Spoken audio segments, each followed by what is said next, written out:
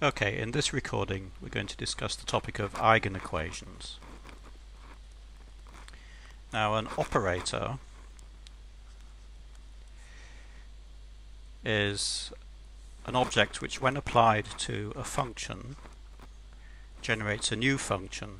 So, as an example, we could discuss the operator dx, which is another way of writing the operator d by dx, the first derivative operator, so that dx applied to sine x generates the derivative of sine x, which is cos x. So the derivative operator dx has, when applied to the sine x function, generates a different function, cos x. Now, for some operators and some functions you can write something of the following form: that the operator, when applied to the function, generates not a different function but the same function multiplied by a number, and that's called an eigenequation. So for each operator there may be one or more eigenfunctions which have this property that when you apply the operator to the function you get the same function back again but multiplied by a number. So we have an operator applied to the function generates the same function multiplied by a number, and if a function has that property you call it an eigenfunction of the operator A in this case, and with the eigenfunction comes this characteristic number called the eigenvalue. It may in general be complex, but it's just a number. So as an example of that we can take the second derivative operator dx squared, which is the same as taking the second derivative.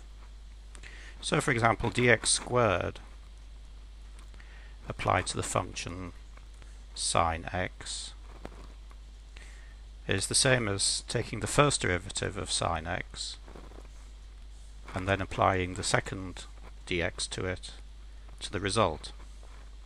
The first dx applied to the sine x, the first derivative, we've already seen it gives cos x. So we get here dx, the first derivative of cos x, and that's d by dx of cos x is minus sine x, and that we can write as just minus 1 times sine x. So we have the structure of an eigenequation. We have an operator applied to the function sine x gives the same function sine x multiplied by a number. So in words we could write that as follows. We can say that sine x, the function sine x, is an eigenfunction of the operator dx squared with eigenvalue minus 1. In general, operators have many different eigenfunctions, and with each eigenfunction goes this characteristic number, the eigenvalue. So operators have many eigenvalues, each one belonging to a different, in general, eigenfunction. There's one case which is particularly important in quantum mechanics, a particularly important example of this eigenfunction, eigenequation concept, and that's called the time-independent Schrödinger equation.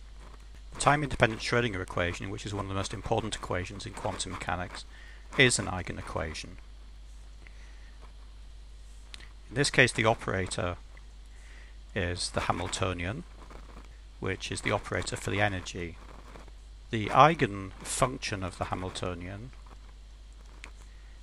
in one-dimensional quantum mechanics here would be the wave function, so the quantum state. It's an eigenequation, so when we apply the Hamiltonian to the wave function we get back the same wave function but multiplied by a number. That number is denoted E, and that's the energy of the quantum state. So we can write this equation by saying that the quantum state function, the wave function, psi of x, is an eigenfunction